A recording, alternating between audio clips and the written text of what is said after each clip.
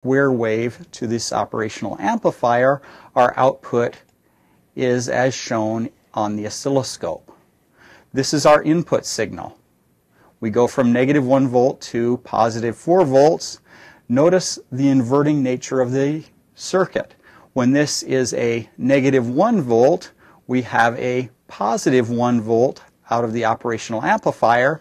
When it goes to +4 volts, we go to -4 volts.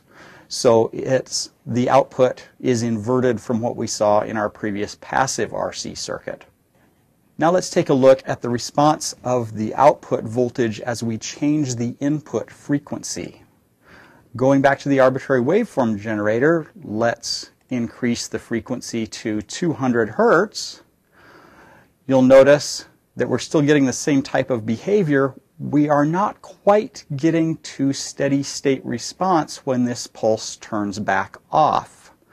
That trend will tend to continue as we increase the frequency. So our response is becoming squelched out. Okay, so we don't get to our full DC gain because the pulse doesn't stay on for long enough to allow that to happen. And in fact, as we continue to increase the frequency, this amplitude peak to peak of the output will continue to become smaller and smaller. In the technical parlance, we are filtering out the high frequency signals. Okay, it's not allowing the high frequency stuff through. It does allow a full response for low frequency inputs. After we've verified the time constant of this circuit, we'll take a look at changing what is called the frequency of the input oscillations. We'll be putting a square wave into this. What we're going to do is make the duration or the distance between pulses of that square wave shorter and shorter. What we'll notice is that the circuit no longer has time to respond to the input once the duration of the pulses becomes short compared to the time constant of the circuit.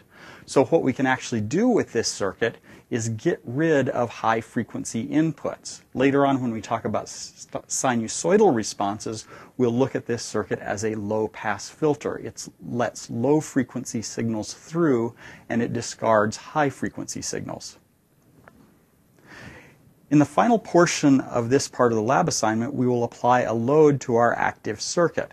Now originally, when we looked at this circuit, it has essentially the same time constant and the same DC gain as our passive circuit. So why would we want to go to the additional effort of using an active circuit? This part of this lab assignment is to illustrate that. If we load this circuit, the power provided to the load is to some extent provided by the external voltage supplies of the operational amplifier. So once we've loaded this circuit, our output voltage V out should look very similar to what we got from the unloaded circuit. It's much easier to take this circuit as a subsystem and apply that to an overall system design than a passive RC circuit whose characteristics can change once you've connected it up to another subsystem. Let's examine the effects of adding a load to this circuit now.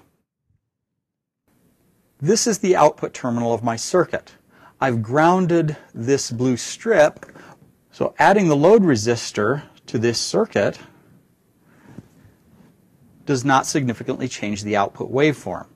Likewise, removing the load again also does not change that waveform. The active circuit is more or less insensitive to adding additional stages to its output.